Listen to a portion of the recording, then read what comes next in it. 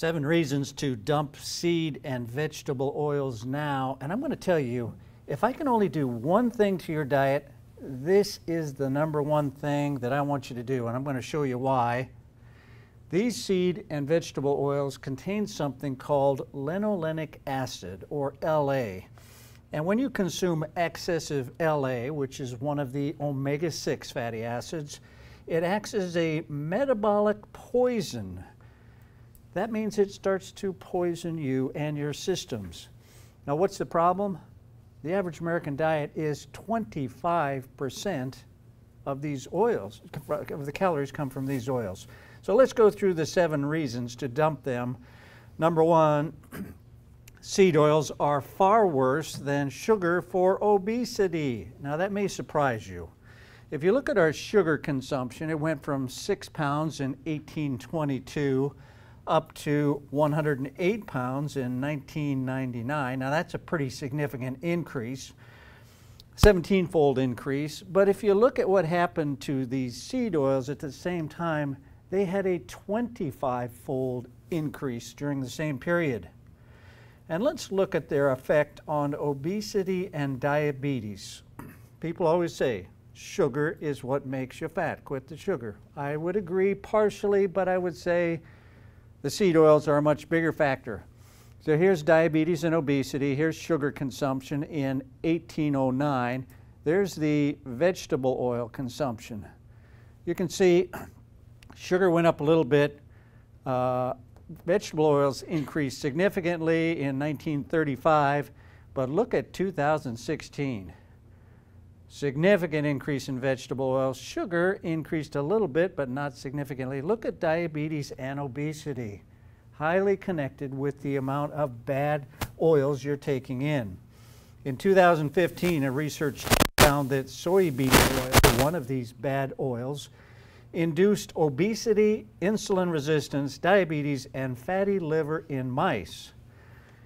Our results indicate that in mice, a diet high in soybean oil is more detrimental to metabolic health than fructose. And fructose, high fructose corn syrup is really, really bad. Well, these oils can be worse.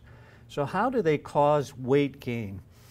One of the ways is they stimulate the endocannabinoid receptors.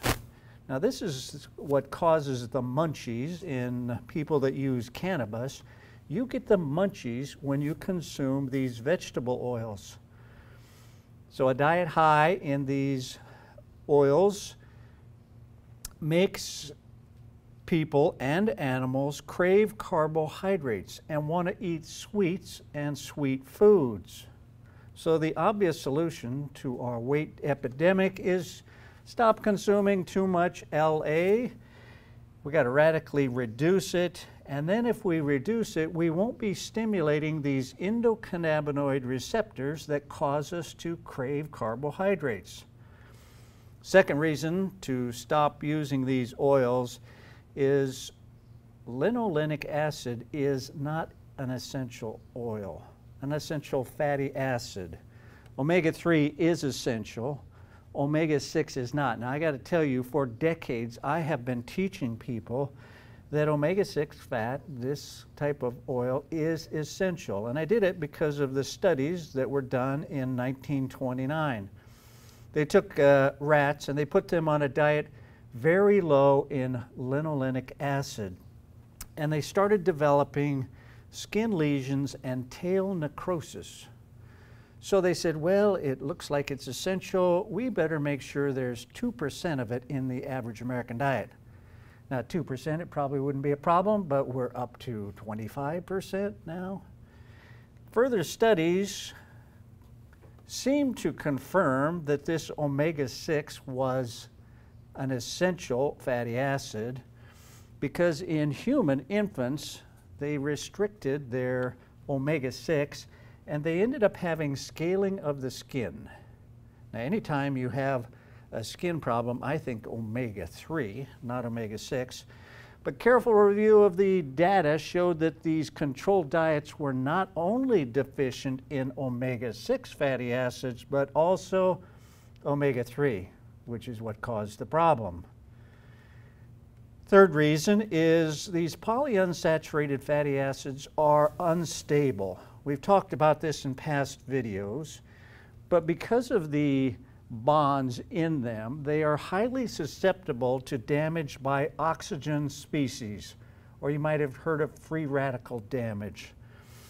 Those free radicals are produced in your body when your body produces energy, and because these fats are unstable, they get damaged and they cause problems. Processed seed oils and vegetable oils get integrated into our cell and our mitochondrial membranes, and once they're in these membranes, they become damaged, and it sets us up for all kinds of different health problems. So here's a cell and a nucleus. It's got the bad fats in there because they're consuming too much. Free radicals come along and they damage these membranes and can cause inflammation and even the death of a cell. Number 4, linolenic acid damages your mitochondria. We've talked about this just a little bit, but it prevents the mitochondria from working like it should.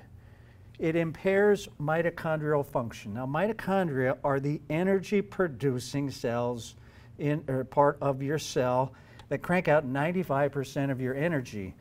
And you can impair that production by taking in these vegetable oils. And you also can impair your thyroid function. So looking into the mitochondria more specifically, LA is known to inhibit something called cardioleptin. Now, cardioleptin protects something called the cristae, which is right here. That is where the energy is produced. So we don't want that part damaged, and LA inhibits cardioleptin from protecting that part. Now, cardioleptin also does a very important job inside the cell, like signaling the cell to trigger apoptosis if the cell is becoming cancerous.